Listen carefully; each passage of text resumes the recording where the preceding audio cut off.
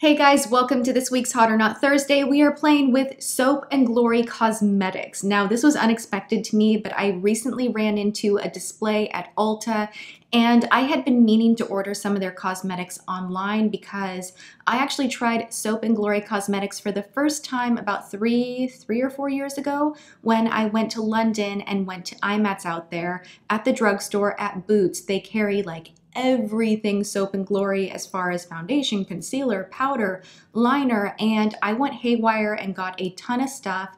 But after that, I didn't really have a chance to go and buy it again, and I just never got around to ordering it and shipping it all the way from overseas. But now they are starting to carry cosmetics in Ulta, and this is super exciting because I do really enjoy the Soap and Glory brand, love their skincare products, love their body care. I've just been a really big fan for a long time, and I have tried a few of their lip items. They used to carry them at Sephora and they were a higher price point. Like this guy, I mean, you guys have seen this in so many videos. I've put this gloss in favorites. I have talked about this gloss so many times, and it is what I'm wearing right now, and it is phenomenal. If you want really juicy, big lips, this is one of the best colored plumping lip glosses, hands down. But we will get to a little bit of everything. I tried out their foundation, a blush, a highlighter. We're going to talk about their eyeshadow palette. So really a nice variety of everything that is newly launched over here in the States. This guy right here is called Hocus Focus, and I love the name of it. You get 1 ounce. I believe this is $16, and this is the first one that we're talking about right after I'm like, I love the whole Soap and Glory range. This was a little bit disappointing to me. I tried using it as a primer just to kind of illuminate my skin. I tried strobing with it, and I did try mixing this in with foundation. For me, this was just a miss product, and I prefer, of course, my Edward Best for illuminating. But as far as strobing goes, I prefer Becca liquid highlighters, Benefit liquid highlighters. This one just did not impress me, so this was actually a pass, and it comes out like a lotion. You can see it has a white cast. You can see that pearlescence in here, and once you blend it in, it does have a nice sheen, but it feels like it's a little bit too much as a base underneath your foundation and not quite enough on top of it. So for me, that was my issue. Didn't really like it. Pass. Now onto the foundation, which I did pick up 2 shades. Now in Ulta, they don't have a huge range of colors, and it's kind of interesting because Soap and Glory products are more geared toward fair skin. I'm just going to go ahead and say that. Whereas a lot of people are saying the Milani foundations, where are you?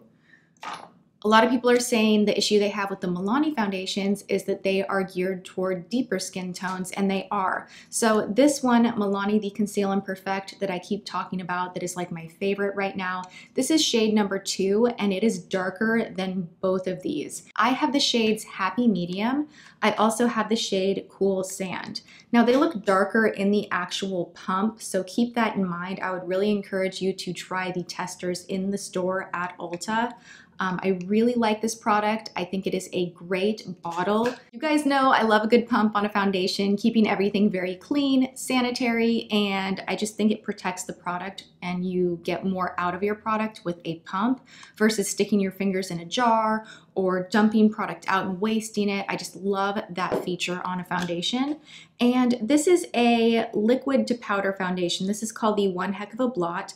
It's a 12-hour long wearing technology with super blur powder. So this is a shine blocking, great for oily skin, but I have combo skin and I was able to wear this no problem. I do feel like when I wear this, I do get a nice minimized shine element going on, and it's not very dry or patchy. The only thing I want to make clear with this foundation is I don't think it is very buildable. I think that once you have a layer on, you really just need to blend it as is and then go on top with a concealer if you have areas that you would like to conceal further, rather than sometimes I will go in with the foundation everywhere and I will take another layer on top. If you do that with this one, it does bunch up and it almost kind of sits funny on the skin. But keep in mind, if you use that one layer, it's an awesome foundation. It is very affordable. The foundation is $19, so I feel like that is the middle point between really expensive, high-end, and drugstore. The Milani is 10 bucks. This is 20.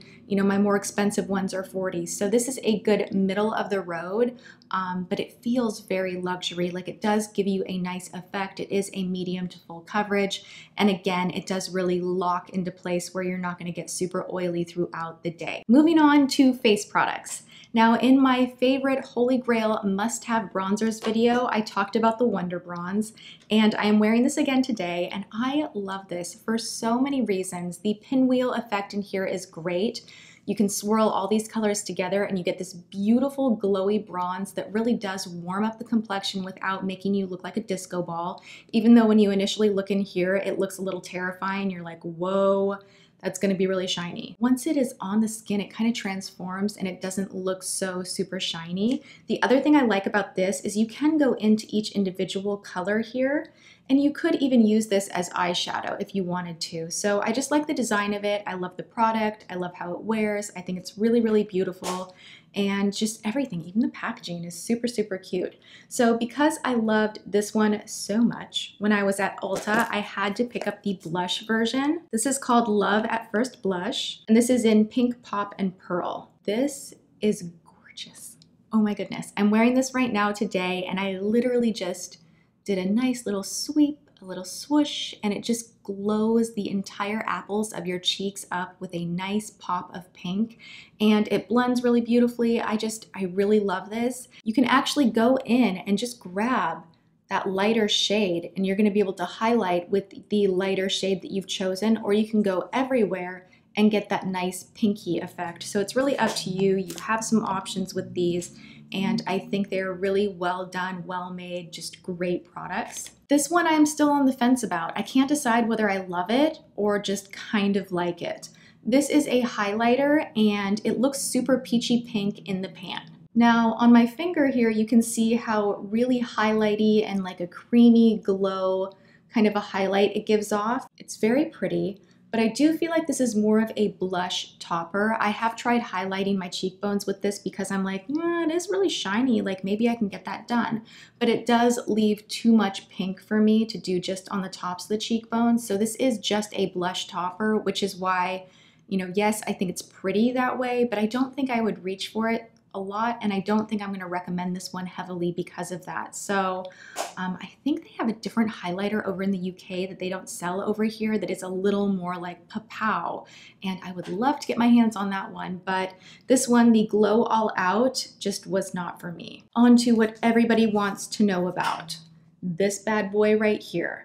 I cannot find this on the actual Soap and Glory website itself. I think this might be exclusive to Ulta, but right now their site is down and I can't even find this on the Ulta site, but I did buy it at Ulta.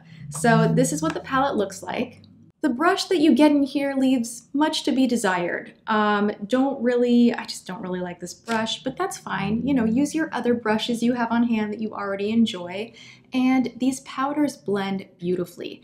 They are not as pigmented as I would love as far as the matte shades. Like, you can get a nice transition going easily, but I found that I did need to reach for my MAC palette. I used the shade Soft Brown when everything was said and done, just to kind of blend my crease a little bit more because it wasn't giving me enough compared to the shimmer on the lid.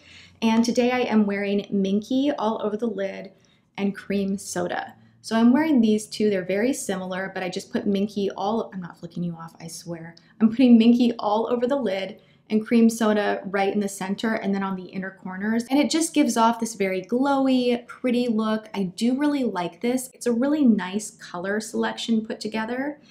It's just not enough. I wish Smoulder was more of a rich black. I wish they had a matte cream highlight. And I wish that Nudecomer and Toasty were a little bit more pigmented. Aside from that, great shadows.